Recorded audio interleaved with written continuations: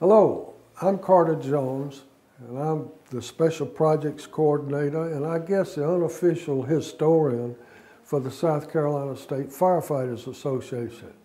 We're here today in what is the very beginning stages of our South Carolina Fire Heritage Center and Museum. I was hired about 7 years ago to help departments gather their history and put it to pen in order to preserve their history. And over the years, we have been able to acquire some artifacts from the fire service in years past, and we wanted to be able to display those items to preserve them for those who come behind us and for those today to learn from the past. So the executive committee has allowed us to take a portion of the lobby and to make it into this Heritage Center and Museum. We have some fabulous displays of artifacts, and we would encourage you as you come through Columbia to stop by and take a look.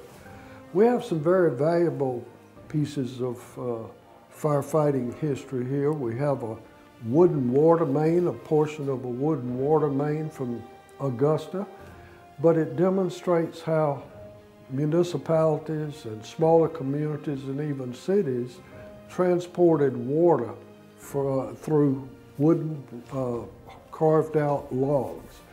We have a display from the history of alarm systems.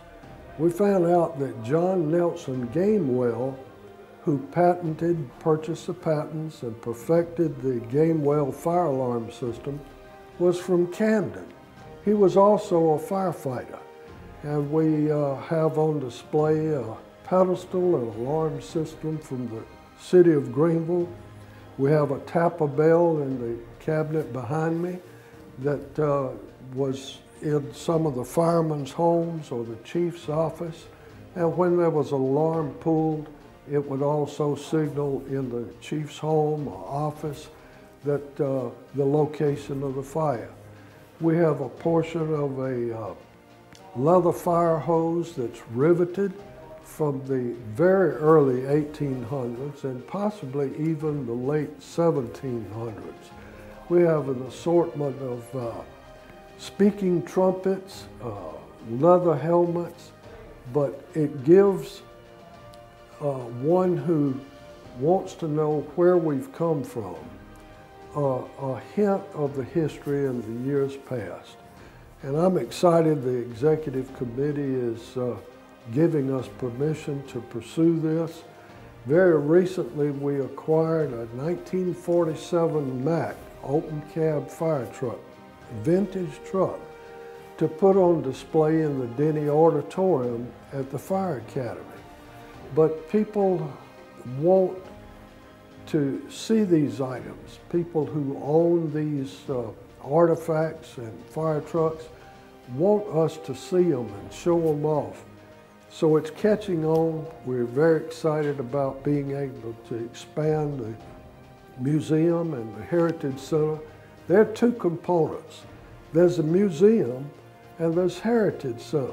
We want to be able to capture the written documents, some of the oral videos that we are doing. If we don't protect it, preserve it, and show it, catalog it, it's going to be lost forever. And South Carolina has such a rich history in our fire service, and we want to offer that to you. And as the next few weeks go by, you'll see even more in here. We're also assisting many fire departments in gathering their history and putting it to pen. We're finding out so much about departments that were unknown. For example, we came across a line of duty death many years ago that no one knew about. And we just encourage people to do research on your department, to gather newspaper articles from those boxes that are stored in closets, and call us to help you put to pen the history of your department. So again, this is your association. We encourage you to come by and see what the staff and executive committee are doing. And we're very proud of the South Carolina Fire Heritage Center and its museum. So thank you.